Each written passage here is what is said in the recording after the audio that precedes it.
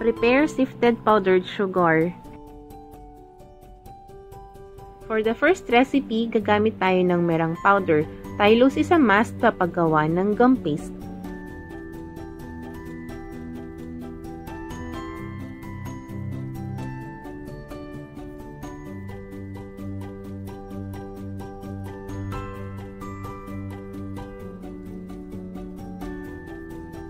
Maglagay ng mga 1/2 cup to 3/4 cup ng powdered sugar sa bowl and then add yung meringue powder at saka yung taglish. Then, i-reserve yung remaining powdered sugar kasi kakailanganin pa natin siya mamaya. Haluing mabuti.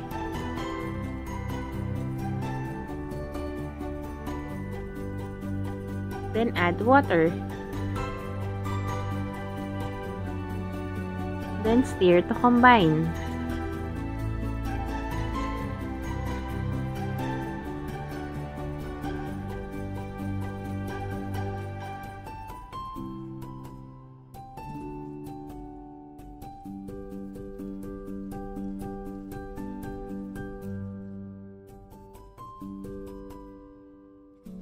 Adding more powdered sugar.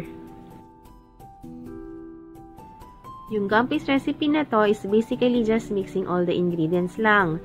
Then, ini-knead siya hanggang mag-form siya ng soft but not that sticky dough. Adding enough powdered sugar kung masyado siyang sticky. Ganun lang, same as for the second recipe.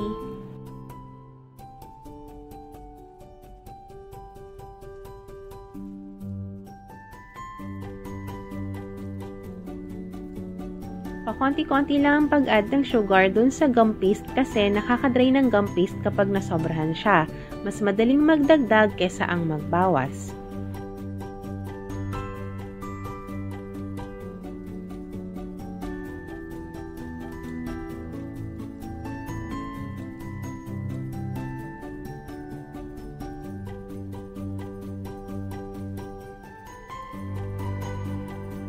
Soft but not sticky.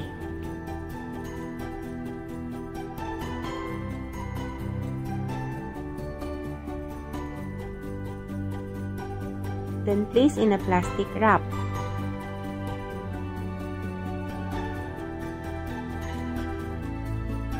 Ito yung excess powdered sugar dun sa 1 cup. It's 3 tablespoons and yes, sinukat ko siya.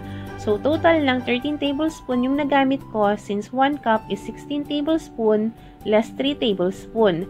But then again, you may need more or less powdered sugar. Trust your instinct.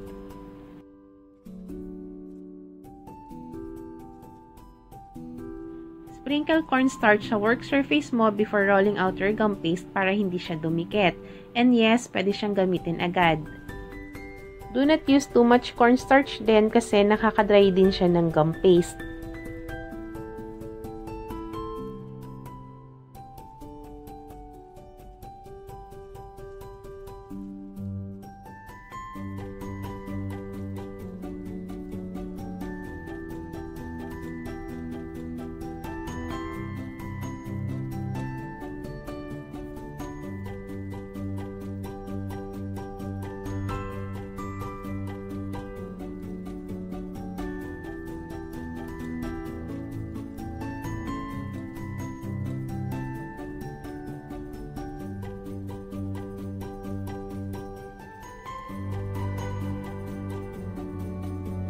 Kayang i-roll ng super nipis ng gum paste compared to fondant. As in, a lot thinner. Nice for your sugar flowers.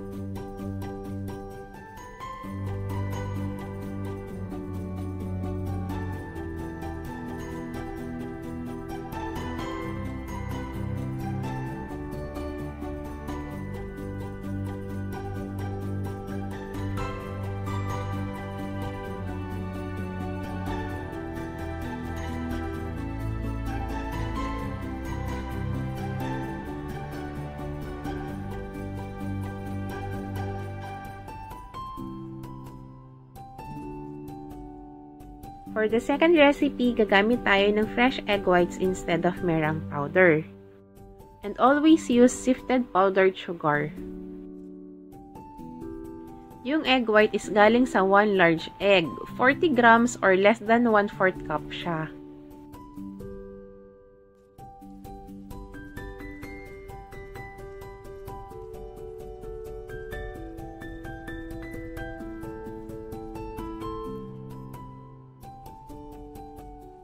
Whisk lang yung egg white ng mga 30 seconds para lang ma-break yung egg white.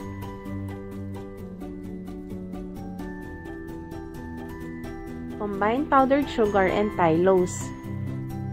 Mix well, then add egg white.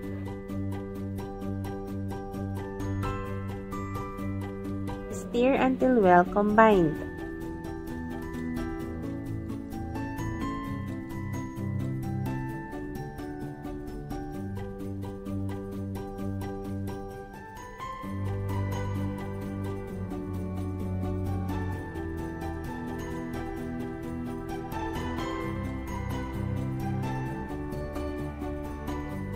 That's an additional half cup ng powdered sugar, pero hindi natin siyang gagamitin lahat. Again, you may need more or less ng powdered sugar.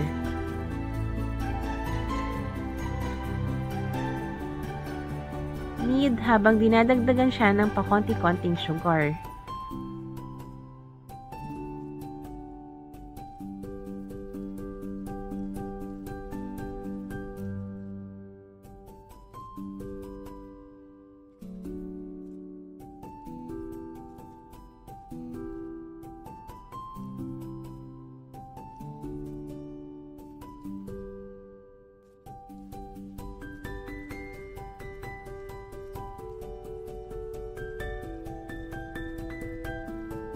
Continue lang siya sa pag-knead hanggang mag-form siya ng soft pero hindi na ganun ka-sticky na dough.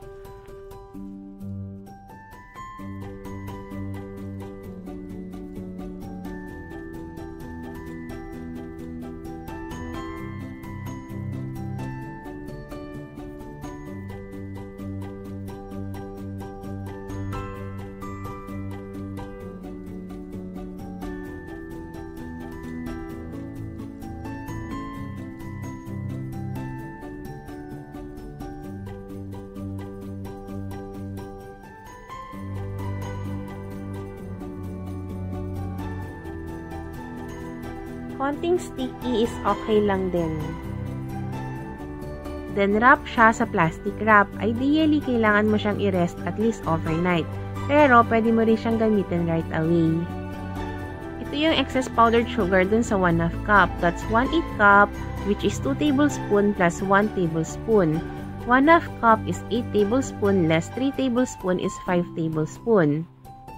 So, yung total na nagamit ko is 1/2 cup plus 5 tablespoon powdered sugar. Again, you may need more or less powdered sugar. Sounds complicated ba? Kapag nasanay ka na, hindi mo na kailangan sukatin lahat. Promise, madali lang yan.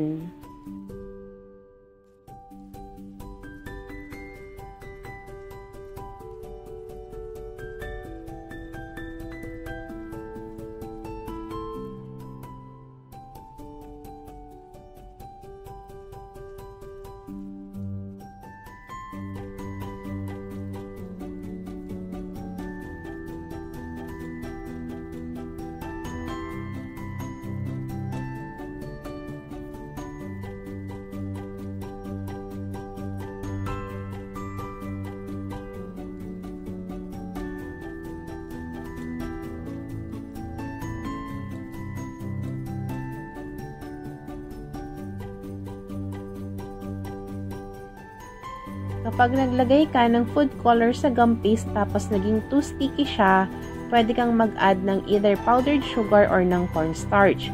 But since nakakadry nga sila, dapat konti lang, or pwede kang mag-apply ng shortening sa hand mo or sa fingers and then knead mo ulit si gum paste.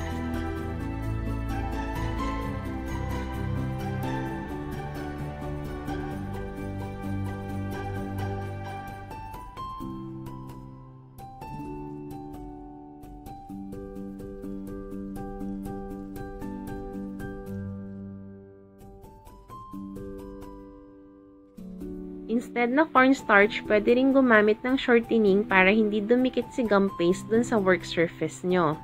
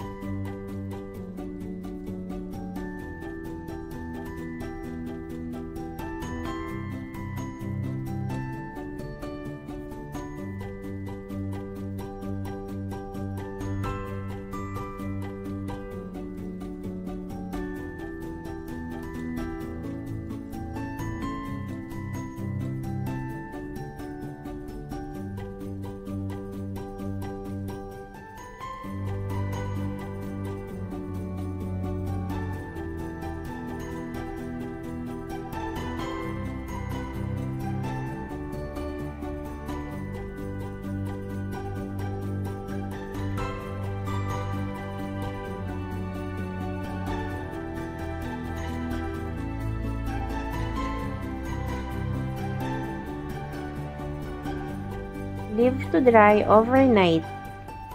Air dry at room temperature. The thicker your gum paste, the longer drying time.